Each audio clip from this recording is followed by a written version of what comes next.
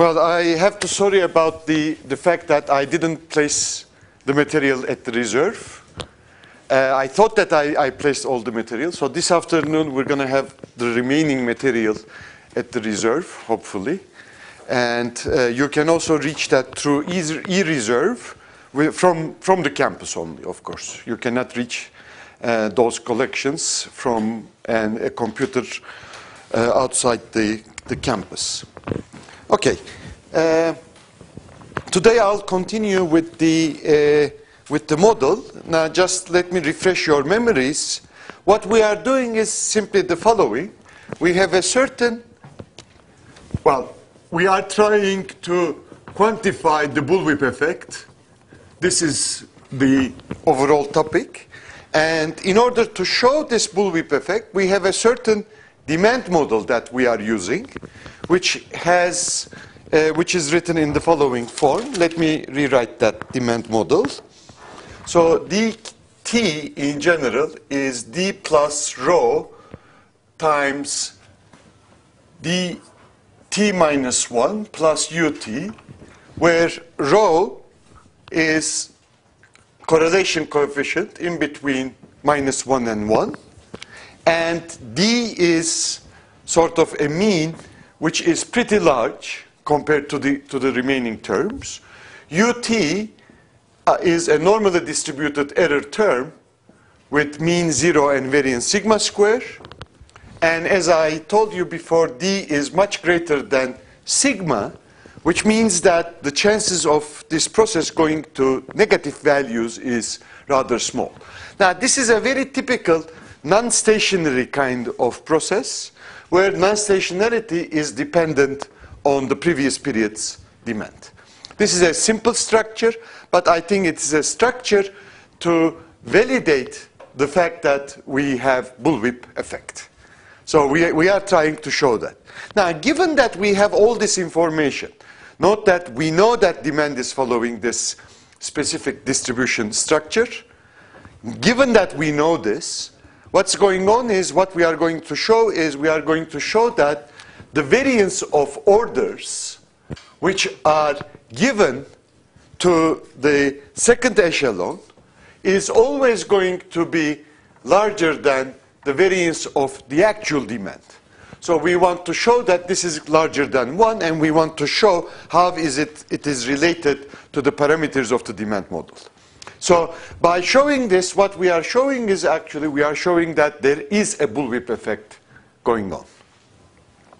Now, the variance of demand should be computed, but how are we going to find the variance of orders that we actually submit? What we are assuming is we are assuming that given the system, we know how to optimally operate this system. And to optimally operate this system under a periodic review situation, we find an order up to level. Okay, and if you recall, we were able to find out the order up to level, which is S star, and this S star is actually QW1 inverse, and where this Q sub mu plus 1 is the demand over lead time plus the review period. Okay, and the term that we have inside the percentile value that we have is C1 minus beta divided by beta to the nu divided by h plus pi, where h and pi's are the costs that we are already familiar. So this is the optimal solution. Now, this is what we have done up to last time on Tuesday. Now, what we are going to do this is the order up to level. Now, by using this order up to level, we're going to find the distribution of the quantity that we are going to give the order for the first period only, because this is non-stationary. And given that we find the distribution of the quantity that we are going to order, which is dependent on the demand process, of course, we will be able to write this variance of Q. And then we will find variance of demand, and we will simply take the ratio. So this is the objective that we have. Now, last time, if you recall, we were able to write the following. Again, this is what we had last time. an arbitrary demand dk can be written in terms of D0, the starting inventory level. And if you recall, this was D 1 minus rho to the power k divided by 1 minus rho. And then we have rho to the power k, D0, and plus we have a final term, which is the term that considers the errors in each demand.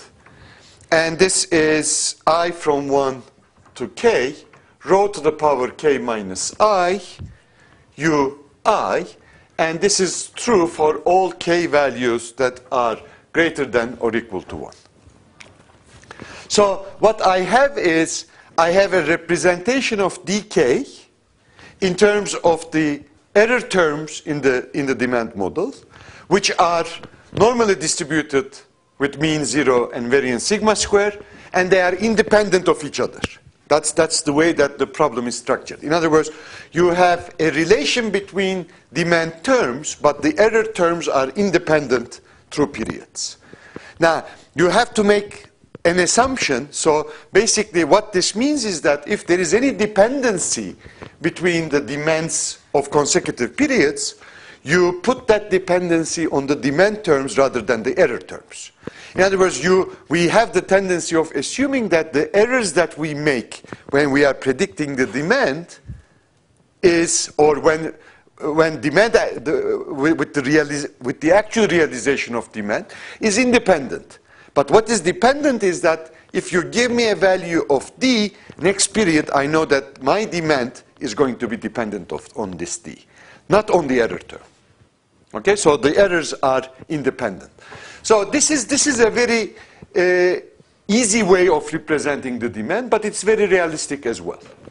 Okay, so this is the extent that we did last time on Tuesday. Now, what we are after is, actually, we are after the demand during lead time plus review period. So what we are after is simply summation I from 1 to nu plus 1 of d sub I. So this is actually new. This is something that we didn't do last time. So we are interested in this demand, and as you can see, this demand is going to be some of these dk's. Now, what can you say about the distribution of dk, any of the individual d's? Let's look at the terms. Here, everything is constant. Here, it is dependent on a previous demand, but it is a constant. There is no randomness. So the only randomness comes from ui. ui's are normally distributed random variables. So what you have is each dk is a normally distributed random variable, because you have sum of normally distributed random variables. So it means that you have each dk is a normally distributed random variable. So what happens if I take sum of dk's over or sum of di's? Then I will again have a randomly distributed, normally distributed random variable. Okay, so, but what is the difference? Well, I know that di and di plus 1 and hence di plus 2 are all related, so there will be some kind of a covariance term. Okay, but still, I can write the following. This is normally distributed. Let's say that I have a mean m. I'm showing this with a large m, and with a variance which is usually shown to be as capital sigma. This is capital sigma, actually. The summation sign is capital sigma. Okay. Now, in this case, if I can find what these terms are, then I will be able to find out what the distribution of this Q sub nu plus 1 is. Because this is the distribution of the demand over lead time plus the review period. So this distribution turns out to be normal.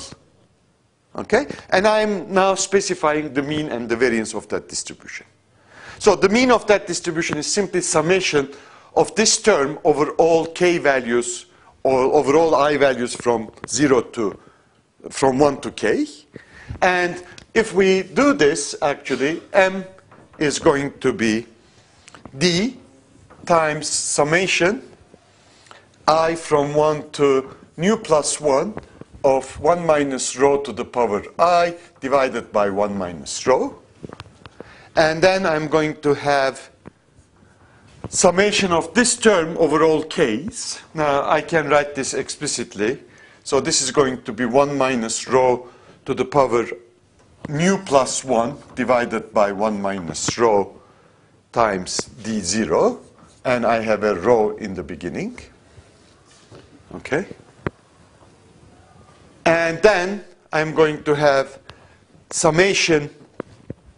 Well, if you're taking the expected value, what is the expected value of these u's? 0, so we don't have any other term. So this is going to be the mean of the distribution. The ui's have 0 expected value. How about sigma? Well, sigma is, of course, the variance. It's going to be a little bit more complicated, but still, what we have is these terms are constants, so we are only going to be looking at this term. So we are going to have two summation. One of them will be I from 1 to, let's say, k from 1 to nu plus 1.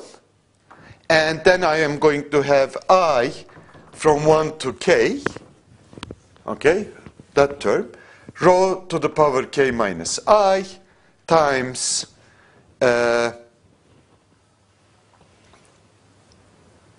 okay, and so this is, well, I can rewrite this actually.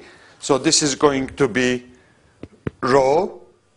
Well, I'm taking the variance, so it turns out that these constants should be multiplied by itself because you're taking the variance. So variance of a times the random variable is a squared times the variance of the random variable.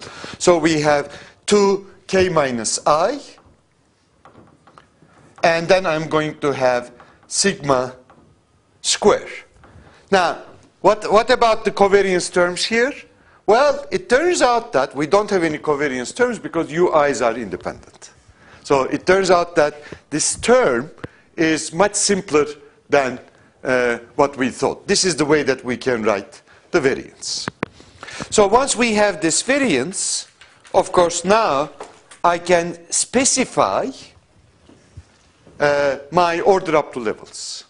In other words, I know that now this is a normally distributed random variable. Now I can write the normally distributed random variable in an easier way, okay? And such as like you have mean plus sigma times a constant, and that constant is going to be the standard normal value in the table that corresponds to this fractile. So if I do that, then S1, let me write it here. So S1 star, now I'm only interested in the first ordering quantity, okay, at this point. So S1 star is simply going to be the expected value. So let me write M here, the expected value, plus I will have a K star,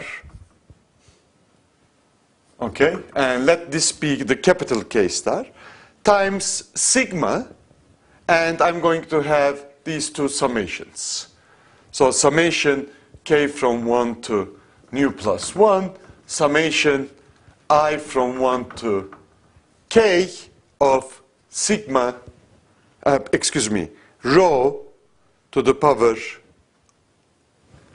2k minus I, where K star actually satisfies this equation. Where's that? Okay. The star equation. In other words, this is this term fractile that corresponds to the in standard normal tables. Okay. Now, at this point, what I have done is I have specified everything that I need to find out. So you see that the quantity that you order up to is actually a constant, and of course, the quantity that you order specifically, this is the order up to level, it's a constant. But the quantity that you order is going to be dependent on the demand that you have seen before. Okay? In other words, depending on the demand value, if the previous demand was large, you would order a small quantity, a large quantity in order to reach this order up to level. If demand was small, then you would order a small quantity to reach order up to level. So you can see that the order up to level is constant, but the quantity that we order is a random variable that depends on the previous demand. Yes? I have some understanding the equation of this monster. Okay. The sigma part. Yeah. We define the sigma here with sigma square, small sigma square. Okay. Oh, okay. Thank you. We have a square root there. Thank you. Is it okay now? Yeah. I always forget the square root. Okay. Now, so what can you say about Z1 star then? Z1 star, the quantity that you actually order, the optimal quantity to order, is going to be S1 star, okay, minus S0 star, which was the previous order up to point, and then I'm going to have D0. Why is this true? With the previous order up to level, I brought, this is the order up to level, remember, it's the order up to level before you actually see the demand. Okay? So this is the, so it means that once you see the demand, this is going to be the quantity in the inventory, okay, in terms of the inventory position. So this was the order up to point, okay, before I actually see the demand. So after the demand, this is going to be my inventory position. Now I want everything to be raised to this level. So the difference is going to be what I'm going to order. Okay? So this is actually what I order. Now, if you write this in this fashion, what's happening here is quite interesting, because the term that you have here in the variance term, note that whether it is S1 star or S2 star is not going to change. So the order up to level is the same up to some terms. Now we have, look at M, the first part of M. It's not going to change with time. Okay, this is sort of a constant part. This part is going to change with the previous demand value. Okay? And how about this one? This is not going to be affected by the demand values. So when you take the difference between S1 star and S0 star, actually the only term that comes into picture is this one. Remains, because the others are going to cancel. So what we are going to have will be simply Z1 star is equal to rho, okay, 1 minus rho to the nu plus 1 divided by 1 minus rho. And now I'm going to have D0 minus D minus 1, the previous demand, okay? The previous demand that I had, because I have to write this. What I'm doing is I have to write S sub 0 in terms of the demand which is seen before. So this is going to be this term. And then I'm going to have D0. So this is the so-called equation 3.3 in the paper.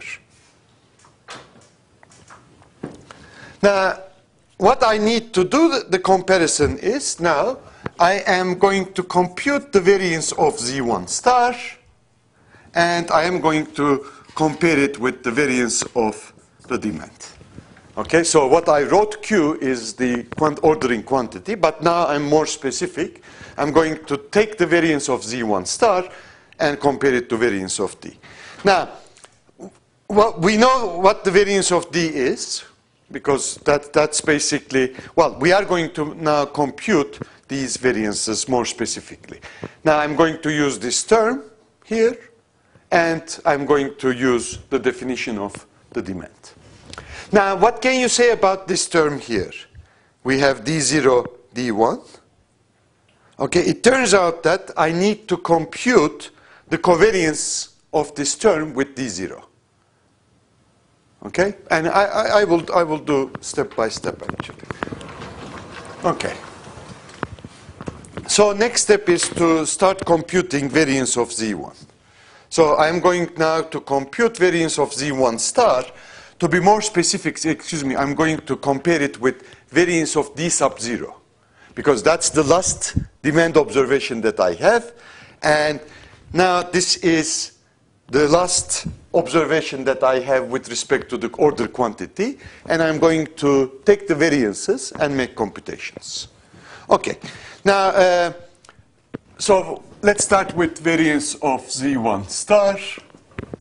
Now, the variance of Z1 star, if I use this term, will be variance of D0.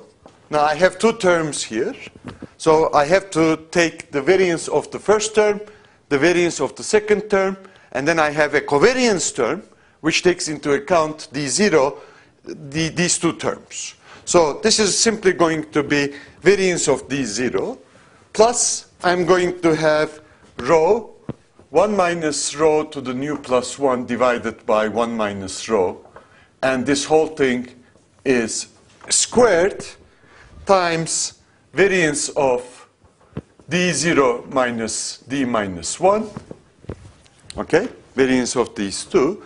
And then I'm going to have plus 2 the covariance term. So the constants are going to come out. And then I'm going to have covariance of D0 with D0 minus D minus 1.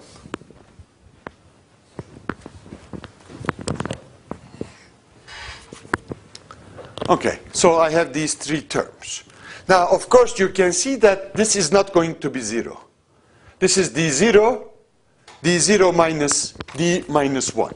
So I am simply taking the covariance of this random variable with this difference random variable. Okay? Now, and at that point, I need to compute actually the variance of D0. Well, using the model, variance of D0, which is equal to variance of D minus 1, actually all dks, is simply sigma squared divided by 1 minus rho squared. Okay? This you can compute from the model. Okay? So this is from the demand model.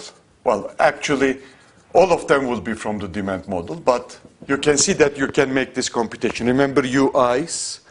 You are simply going to collect the D terms together because it's the error term is stationary and independent. So this makes the whole process actually a process where the total variance is constant.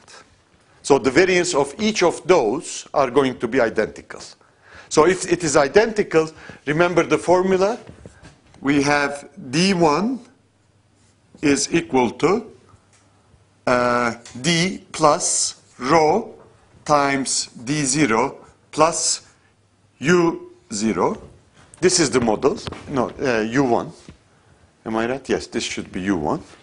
So what happens is that then, as the variances are the same, so you take these on this side. So you have 1 minus rho D is equal to D plus U1. Now you take the variance of both sides. So variance of D is going to be, well, I think I made, let's see, let me check the paper. I'm not sure about one term.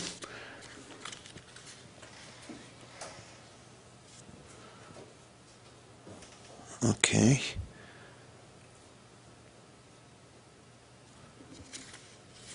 Where is that? Up.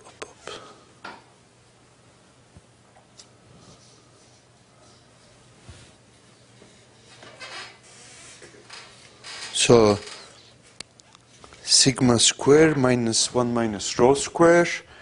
Why is this? I'm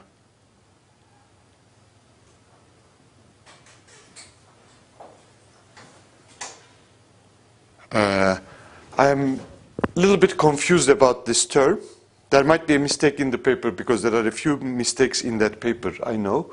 So I am expecting that this is going to be 1 minus rho, the whole thing squared, rather than 1 minus rho squared. But I have to check that. Please bear with me with this, and I'm going to present this result on Tuesday. Just make this note. Okay? The computation of this, I have to check with the paper again, but in the paper it is 1 minus rho square. So it comes from the demand process, but I have to make sure that there is nothing wrong in the paper, or if there is a mistake in the paper, I will correct it. Okay? So this is going to be what we come up with.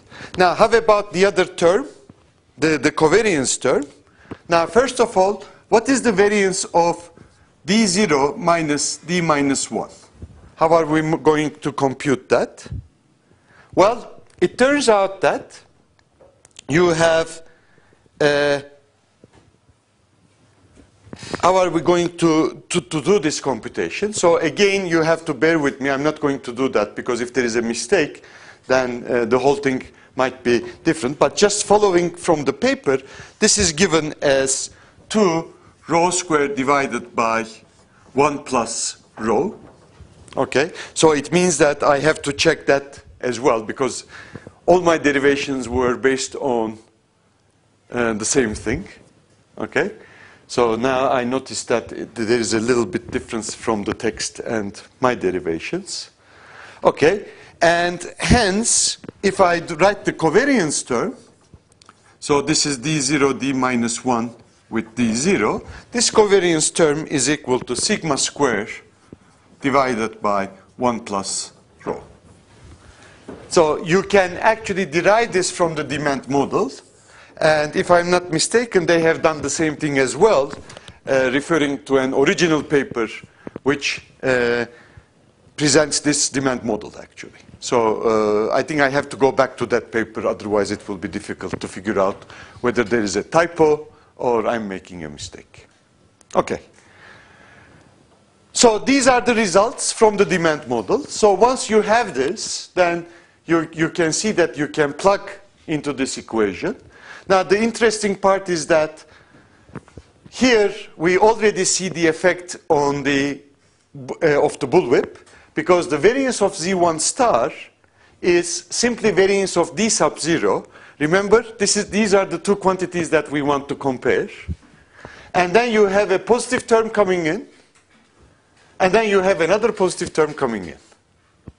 So you can see that variance of Z1 star is always larger than variance of D sub 0. Now, of course, there are some interesting conclusions that we can have. And that is, so in order to write up those conclusions, what I will do is I will write the final result. And then we will see what happens if rho is equal to 1, what happens if rho is equal to minus 1, what happens if lead time is 0, things like that can be found out. So let me quickly go over those. So the final term then is going to be, if I replace everything into the final term is going to be variance of Z1 star is equal to variance of D0 plus, then I have a positive term, which is 2 rho times 1 minus rho to the power nu plus 1 times 1 minus rho to the power nu plus 2 divided by 1 plus rho, and then I have 1 minus rho squared times sigma squared. So here you see we have 1 minus rho squared, so probably there is a typo in the paper, but I have to show that before, well, next time. Okay? So I think I was right probably, but let's see.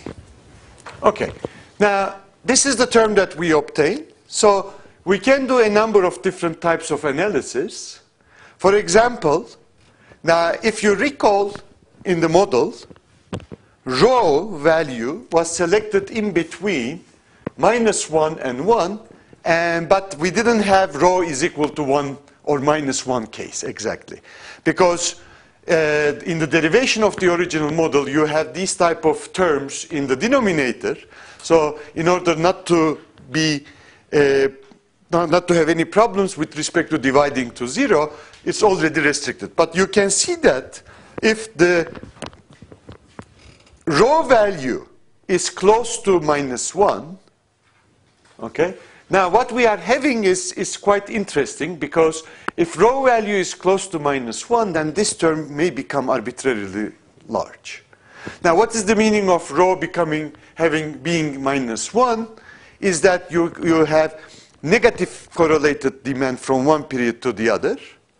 So it means that in one period, if you have a very large demand, in the next period, you are expected to have a very low demand. Okay?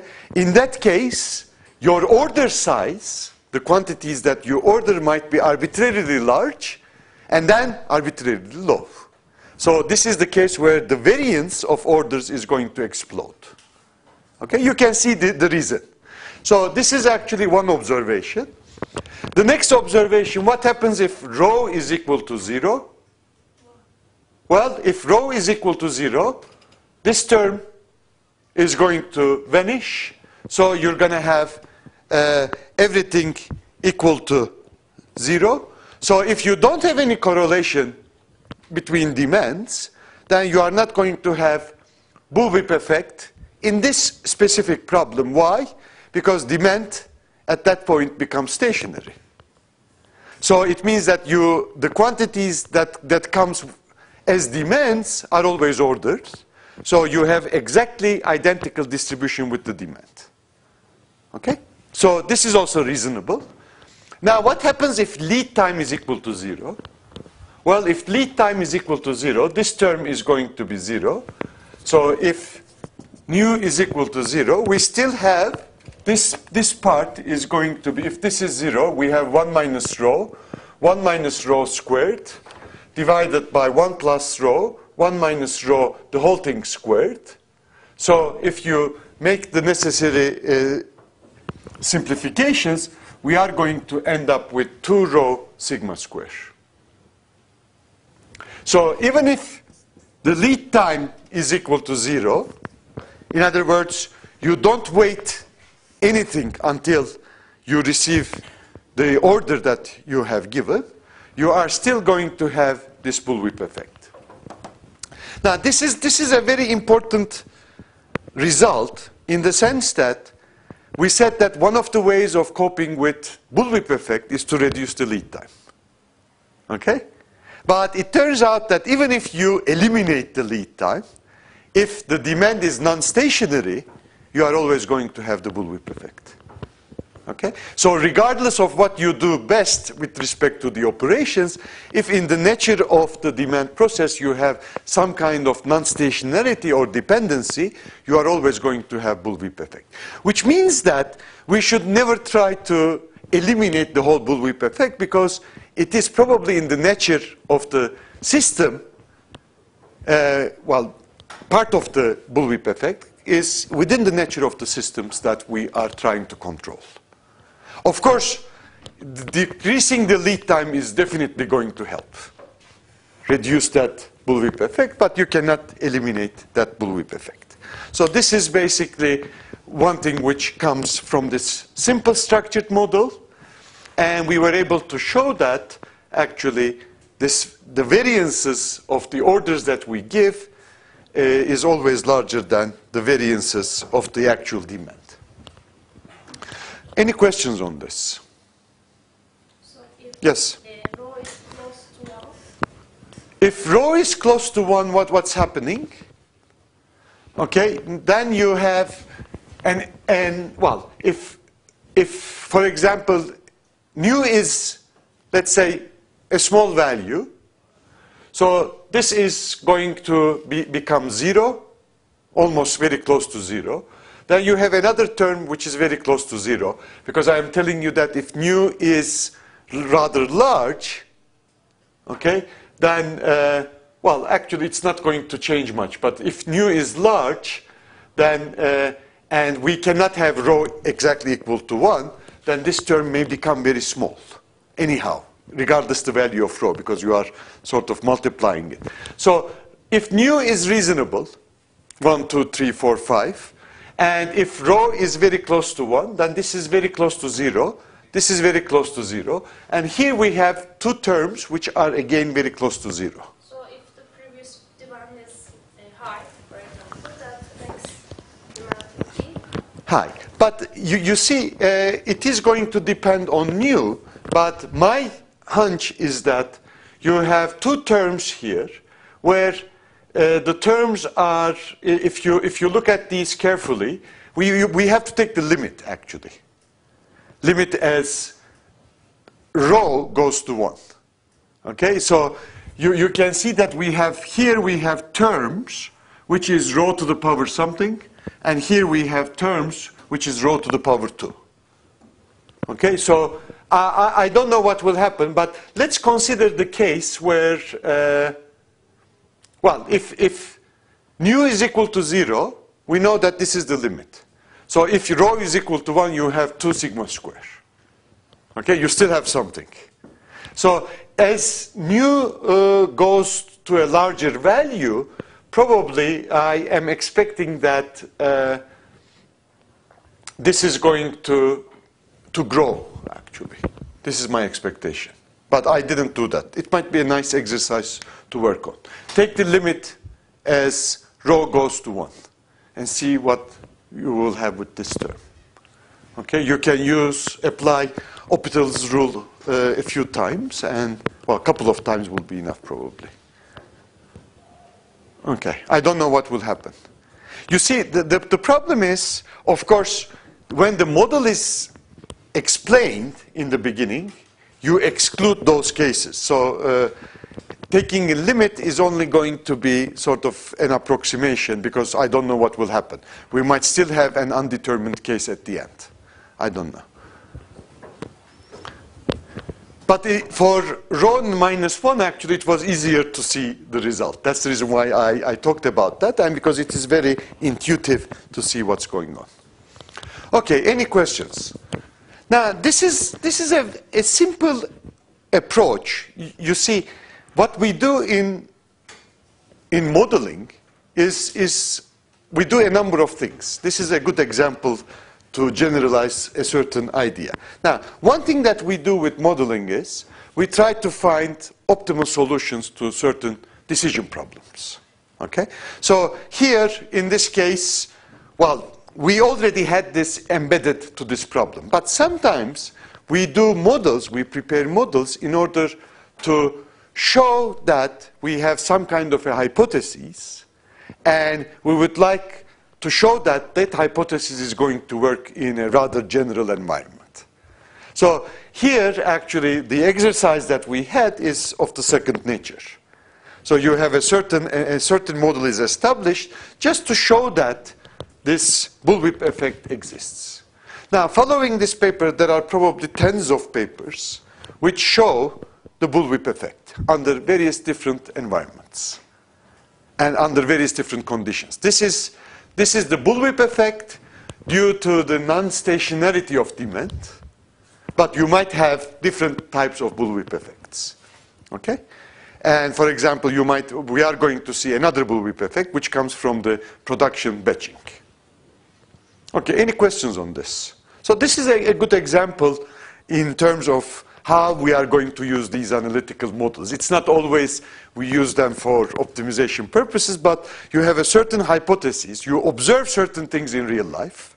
Okay, this is partly it is called empirical research, because you have some empirical data and you actually observe that the variances are getting larger in supply chains. So this is sort of something that you observe. Then you put a hypothesis saying that, well, this is called bullwhip effect. And then you try to measure that and try to show that it is somehow realistic. So you put forward a model which is much more, well, which is a reasonable model in general. It's not very, it shouldn't be very complicated, otherwise it would be very hard to get these variances. But at the same time, I think it serves its purpose. So this is, in that respect, a very nice approach to show some kind of a hypothesis. Now, if you are doing work for companies or organizations, this kind of a step would be the step that I would call to persuade them that they have some kind of a decision problem.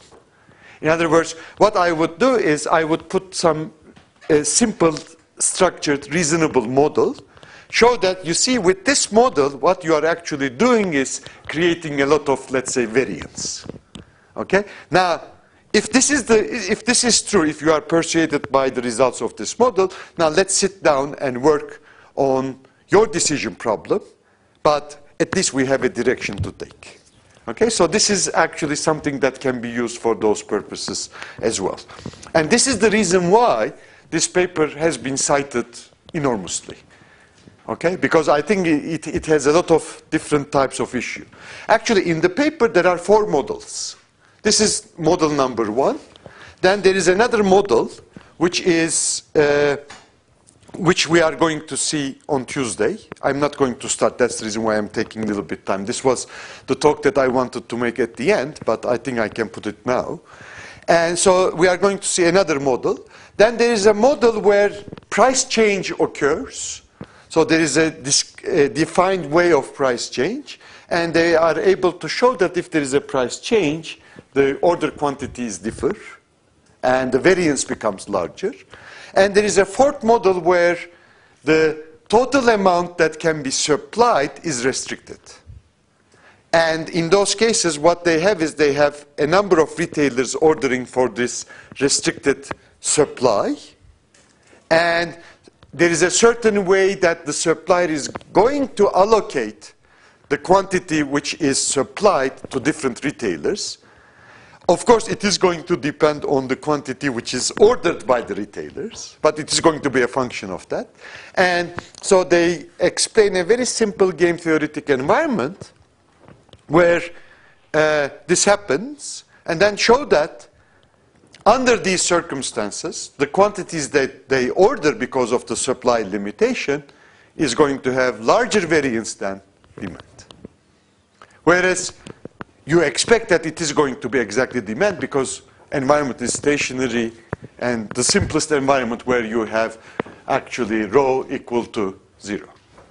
Similar environment, rho equal to 0, but restricted supply. So they solve a small Nash equilibrium kind of a problem, and there is a mistake in their derivation, but still I think it holds in general. And they show that actually the variances are exceeding. Now, the model that we are going to see is on Tuesday is the so-called production order batching problem. So the environment will be very simple. We are going to have a system where we are going to have n retailers, okay, order batching. We are going to have n retailers, and each retailer is going to order a supplier. So the orders are going to be accumulated to the supplier. So every week, the supplier, depending on the orders that are coming from the retailer, is going to supply that quantity. Of course, the demand that the supplier is going to see is going to depend on the order of the retailers. Now, we are going to see 3 cases. In case 1, the retailers will be ordering randomly within, let's say, a week. In case 2, they are all going to be ordering at the same time, which is usually the case in practice. If we're talking about Migros shops, they are always going to order, let's say, on Thursdays, so that everything will arrive Friday morning, And in Friday morning, they will be serving their customers in the high demand days, which are Friday, Saturday, and partly Sunday. And the third one will be, we are going to restrict the way that they are ordering, and we are going to compare the bullwhip effect induced by these three different operating characteristics. Okay, any questions? Okay, I'll see you on Tuesday. So we have finished before I thought because of this reason. So.